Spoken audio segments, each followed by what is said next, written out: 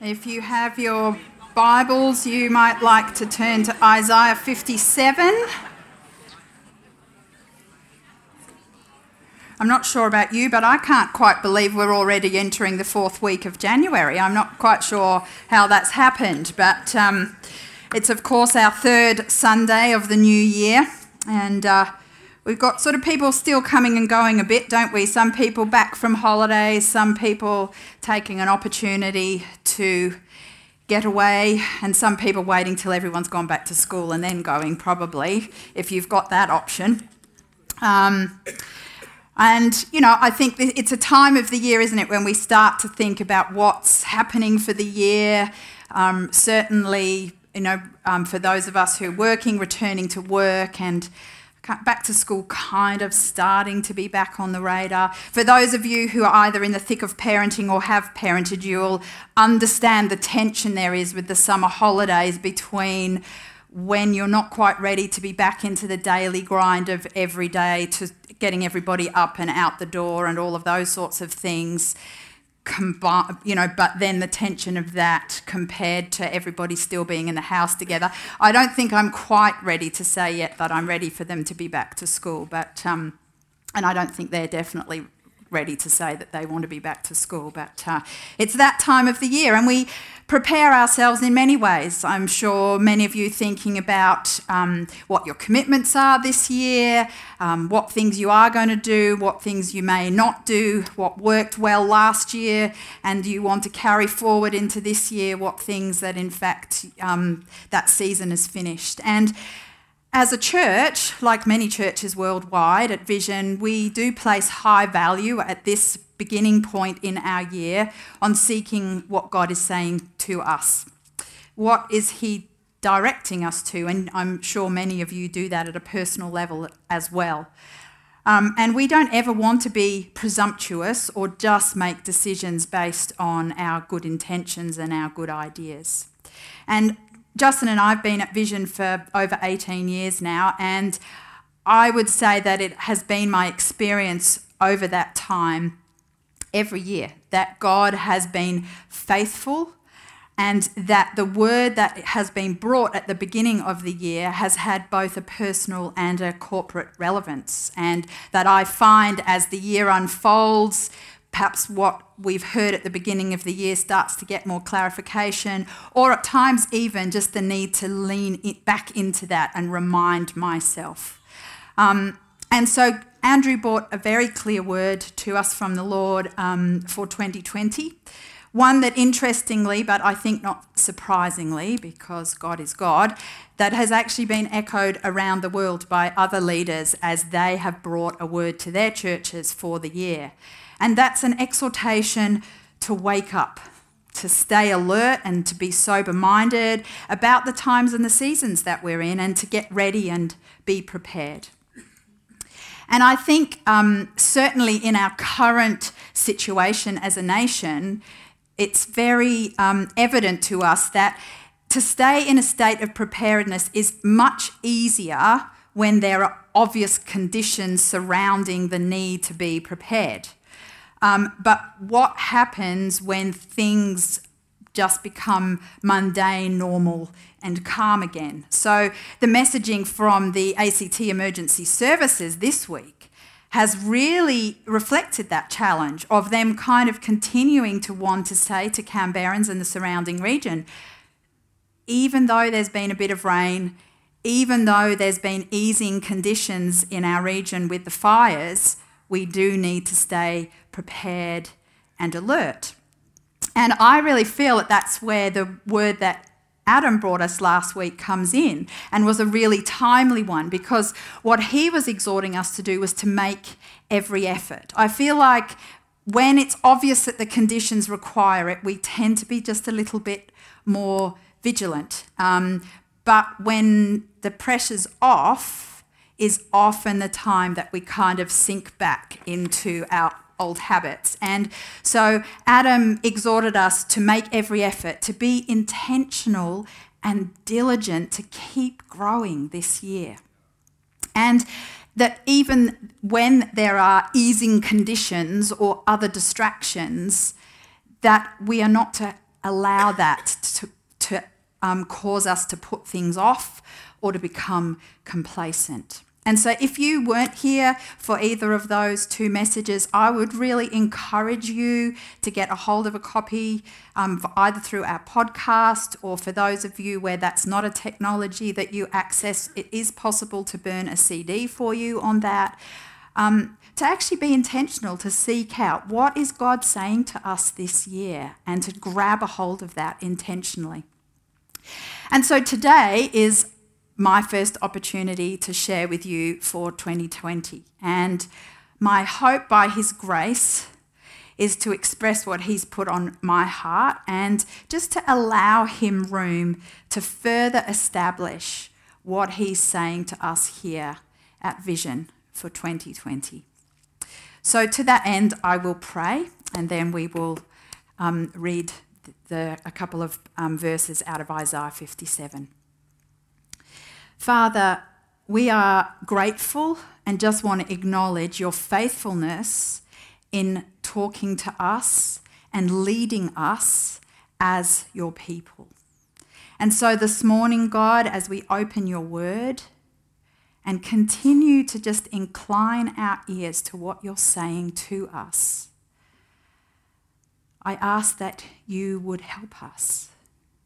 And I do want to acknowledge and thank you, God, that the fallibility of human words never impacts the infallibility of your word. And so, God, I ask that you would speak to our hearts this morning. We do just choose to humble ourselves before you and to be teachable as your people.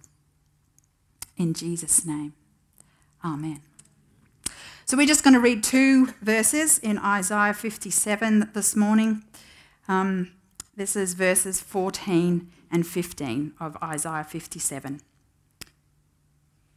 And it shall be said, build up, prepare the way, remove every obstruction from my people's way.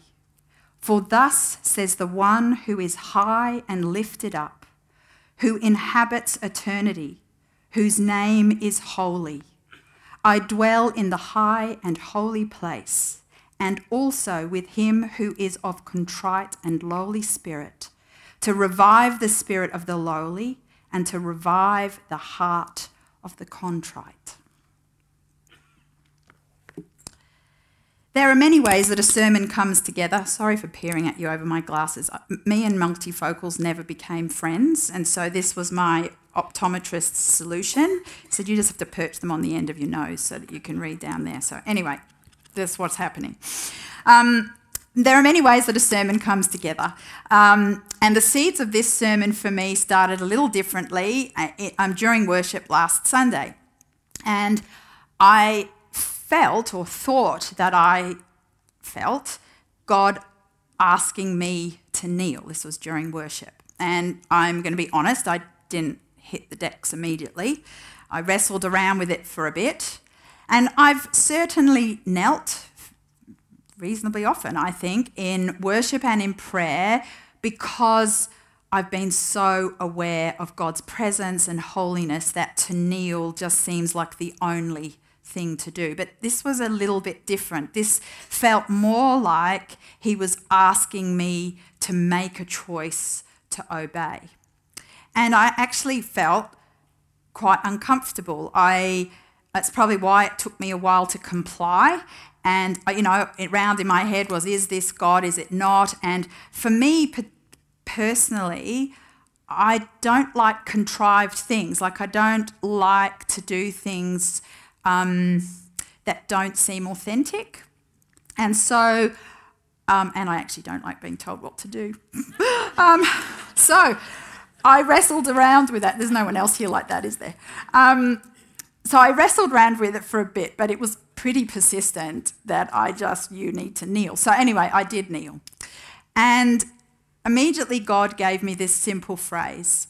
And we were singing the song Surrounded at the time, but we fight our battles on our knees, not in defeat, but in surrender. We fight our battles on our knees, not in defeat, but in surrender. And so actually I tucked that away in my notebook. I thought really actually that it was a word personally for me. Last year wasn't personally a particularly easy year for me. In fact, it was quite a painful year with a lot of things happening that felt very out of my control. And so I had wrestled personally with feeling quite defeated many times and feeling actually like I'd been knocked off my feet. So for me, it actually made sense personally that this was a call to surrender and just a recognition that being on my knees doesn't mean that I'm defeated. But as I began to prepare for this weekend and preaching this Sunday, and I started asking God for direction on a sermon, which usually starts for me with a passage of scripture, but this time didn't, this phrase came really strongly to mind again. We fight our battles on our knees, not in defeat, but in surrender. So I chatted to Adam about it. He said, well, often the best sermons are the sermons that we need to hear ourselves. And but what I found God starting to do was to direct my attention to the link between our physical posture when we're relating to Him and the condition or the attitude of our hearts. And actually with that in mind, when you look for it, there are actually many, many biblical examples of this where somebody's physical posture as they relate to the Lord reflects or has an impact on the condition or attitude of their hearts. And so here are just a few examples that I found as I was looking into this week. In Luke chapter 8, verse 41, we begin reading the story of Jairus. And Jairus was a ruler in the synagogue, and we're told that he falls at Jesus' feet because his daughter is dying. And as a father, his fear and grief and sense of powerlessness to be able to do anything to save his daughter brings him in complete desperation and recognition that Jesus is his only hope. And the way that he expresses that is that he falls on his knees. A couple of Old Testament examples. In Daniel chapter 6, we read of Daniel who fights a battle by actually getting on his knees before God 3 times a day in direct opposition to the injunction from King Darius, who tells them, you are not to bow down to anybody but me. And so Daniel's response, actually as a battle strategy, is to kneel down before God 3 times a day. And then in 1 Kings 18, we read about the prophet Elijah. And what it does is he's prayed for rain to stop, and there's been a 3 and a bit year drought, and now he's coming back before the Lord to pray for rain. But the way that it describes what he does is it describes his physical posture. It says that he bows himself down to the earth, putting his head between his knees, and there's actually no description or even mention of him praying. Just his physical posture and his 7 expectant requests of his servant to go and look for rain before that cloud the size of a man's hand begins to form in the sky. And it just got me thinking, is it possible to pray and seek God just with our posture and not our mouth? Like, can we reflect to God something just using our bodies? I don't know if any of you have watched the clips that have been on both the news and during this time of bushfire, but they have the Auslan interpreters at the front. They're just amazing, and I don't really know much Auslan. I learned a little bit when I was at uni, but I find it amazing that as much as the use of their hands is the use of their face. Have you watched, their facial expressions while they're communicating what they need to communicate is quite incredible. So it's not unusual for us to think about the use of particularly body language and facial expressions in a part of our communication. But I feel like this has been just a really bringing to my attention that whole use of our body and our posture as we approach the Lord. And so then I went to Luke 10, and if you want to turn there, you can. In Luke 10, we find a very familiar account of Mary and Martha, and just this example of Mary sitting at Jesus' feet. And as I was looking at this account again this week, there was something really new that grabbed my attention. So a quick recap of the story, I won't read it out, but you've got Mary and Martha, for those who don't know the story, sisters, and Jesus and the disciples rock up for a meal, and Mary sits herself at the Lord's feet to listen to his teaching, and Martha's flapping about in the kitchen and getting a bit cranky that her sister's not helping her. That's the potted version. And when I've read the story, my attention is usually on Martha because I relate to her. And I've always imagined that beautiful, perfect, creative, worshipful Mary has just been overcome with love for Jesus and is in some super spiritual state at his feet. Like that's how I imagine it, possibly showing my biases. But actually what's happening is that she's sitting at Jesus' feet and listening to him teach. And this was completely countercultural for the day for women. They didn't get to sit in on teaching. And so it actually is a posture of learning. She's sitting at his feet, listening to him teach. But there was this phrase in verse 42 that really jumped out to me this time. Jesus is describing to Martha that she needs to not be quite so worried and troubled about many things. And then he uses this phrase. He says, Mary has chosen. Mary has chosen. And what I suddenly realised is that she wasn't in some ecstatic, spontaneous moment of worship where she couldn't contain herself and so fell on her face in front of Jesus. She actually chose, as an act of her will, to sit at Jesus' feet. Now, we can't know if that was hard for her. We don't know what self-talk she had to push through, what misgivings she was feeling, and how uncomfortable it was for her to stay there in a room of men also learning from Jesus when that was not what she'd been brought up with. That was not the cultural expectation. We've no idea what was going on for her. But what we do know is that she did reject all the conventions of her culture, and she put herself in subjection to Christ, kneeling at his feet to listen and learn from him. And in her posture, the physical use of her body, she conveyed that she was teachable, surrendered, and humble.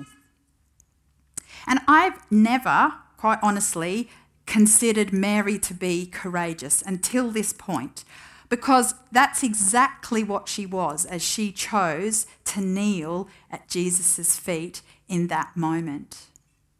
She actually was fighting a battle, so to speak, on her knees. And so this for me cemented the truth that sometimes we will spontaneously express our heart to God with our bodies. That might be falling on our knees, it may be clapping or dancing or raising our hands in worship. Sometimes that just flows out of us as a spontaneous reflection of what's going on in our hearts. But at other times, we can deliberately choose to physically position ourselves in order to prepare our hearts and minds before the Lord. Does that make sense? So sometimes it's spontaneous, and sometimes the very act of physically positioning ourselves before the Lord in a certain way actually prepares our hearts and minds. So it's not because of our heart and mind that we position ourselves in that way, but sometimes even in spite of, and certainly to direct our heart and mind towards the Lord. So that may include things like choosing to open your hands to demonstrate a willingness to receive from the Lord. It may look like raising your hands to actually direct your soul to bless and worship Him. It may look like choosing to bend your knee as an act of surrender, obedience, or repentance. Sometimes we can't just wait till we feel like it. It takes humility to do things when we don't feel like it. We have to push past our awkwardness and our pride and simply surrender. And this is what I believe that God is asking us to do this year. To choose to humble ourselves, not to just wait until we feel like it, but in obedience to prepare our hearts and our minds by bowing low. And this is why. Because He's God, obviously. He is worthy of our praise and our adoration and our surrender. And the reason why is because one of the hallmarks of awakening and revival throughout history has been the repentance, humility, and surrender of God's people. A contrite and humble spirit attracts the very presence of God. And that is what we read in these two verses in Isaiah 57 and is reflected in many other places throughout Scripture. That God not only inhabits eternity, but He dwells with the contrite and humble or lowly of spirit and revives them. If you look back at those verses that we've read in Isaiah 57, I'll just read them again. I dwell in the high and holy place, and also with him who is of contrite and lowly spirit, to revive the spirit of the lowly and to revive the heart of the contrite. That word revive means to save, to recover, to be restored to life and health, to cause to grow, and to make alive. Another very familiar revival passage that I'm sure many of you know is found in 2 Chronicles chapter 7 verse 14, and it puts it this way. If my people who are called by my name humble themselves, and this implies a choice right there. If my people who are called by my name humble themselves, choose to humble themselves and pray and seek my face and turn from their wicked ways, then I will hear from heaven and will forgive their sin and heal their land. To bow low is not a passive strategy. To humble ourselves is more than just a peaceful protest at the state of our own hearts and the state of the heart of the world around us. This is actually a battle strategy. We get on our knees, not in defeat, but in surrender. I don't think for a minute that God is looking for us to institute a kneeling program this year. But I do think the serious question that we need to ask ourselves is, how will we choose to position ourselves as his body in 2020. Sometimes we fall to our knees spontaneously because we feel like it. And sometimes we get to our knees choosing as an act of our will, subjecting our body and our heart to him in obedience and humility, in dependence and trust, to once again seek to align our heart with his. And so my question to you and my question to myself, because this is most definitely the sermon I need to hear, is, are we willing to wake up and to get ready, making every effort and choosing to bow low and to humble ourselves before our incredible Almighty God in order that he would revive us individually, as a church, as the church, and as a nation. And what I feel, it's not a long sermon this morning. I feel like there's more that God wants to communicate to us than is really even possible to communicate in words. And I feel like and believe and really even want to declare over you this morning that this isn't a message we can just sort of hear and then we are going to get to the sausage chisel, I promise, but just head out and have a sausage. I believe that this morning there is an invitation for us to activate as his people. And so I'm going to ask you this morning to choose to kneel. I don't mind whether that's in your seat, and obviously I understand that for some people that isn't physically possible, so we can still posture ourselves in a way before the Lord whether our knees physically can hit the floor or not. But what I want to ask us to do this morning as a congregation, as God's people who meet here at Vision Christian Fellowship in Fyshwick, I want us to actually respond to what I believe the Lord is saying to us for this year and to position ourselves on our knees. That might feel contrived and it may feel awkward, but actually, I don't know, I think there's going to be lots of times this year where we're going to feel awkward and that we're just going to have to get over ourselves. And so I'm going to invite you to do that. You can come up the front, you can stay in your seat, wherever you would like to position yourself before the Lord this morning. I'm just going to invite you to do that. I'm going to lead us in a prayer, and then I'm going to encourage you to spend a bit more time with the Lord yourself in that posture, just seeing what he wants to say to you this morning. Obviously, after we've done that, if any of you have come this morning needing prayer, we have a prayer team who would love to pray for you, but I really believe that we just need to do this first. So,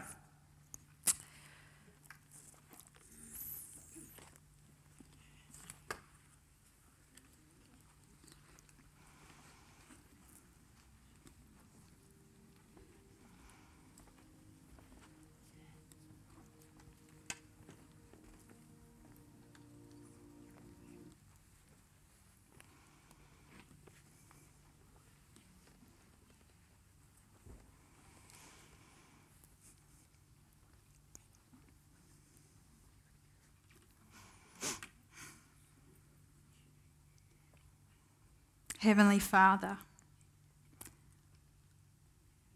this morning we bow the knee to you as an active choice. We choose, God, as your people, to humble ourselves before you, to respond to you. Lord, we worship you, we honour you, and we just acknowledge, God, our complete dependence upon you.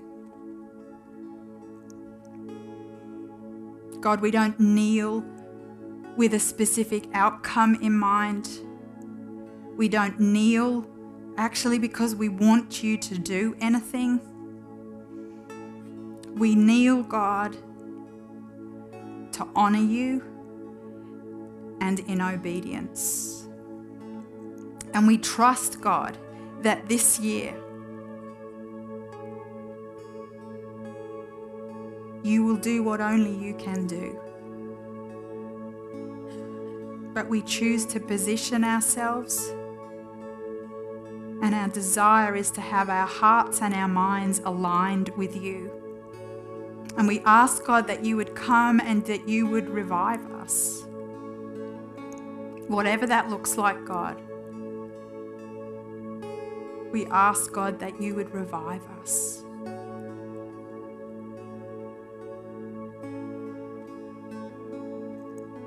We seek you, God.